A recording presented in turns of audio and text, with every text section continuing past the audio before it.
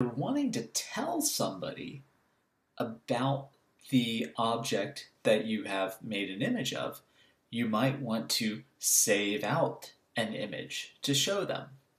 Now, if you're making a measurement, like here, where I've drawn this line in the image to measure the size of the nebula, it might be useful to save a version where you have that line. So that way, when somebody else is looking at this, you can say, look, I drew this line from here to here. That way they can see exactly what you measured.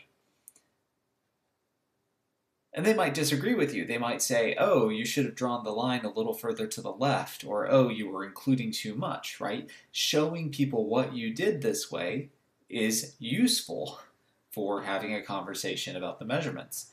And so in this case, I'm going to leave the line on here, and I'm going to go to Image, Save as JPEG, so that I will have a saved version of my image. And I'll go down here and I'll open that up and move it down in here where we can see it. Right? And so here I have my JPEG of the image showing with the line showing exactly what I measured. Now, you might want to show somebody a nicer looking version of it than that.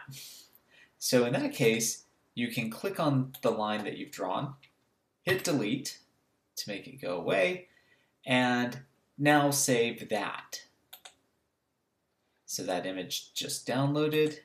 I open it up, and voila, we've got a nice version of my image of the Lagoon Nebula to show off to people.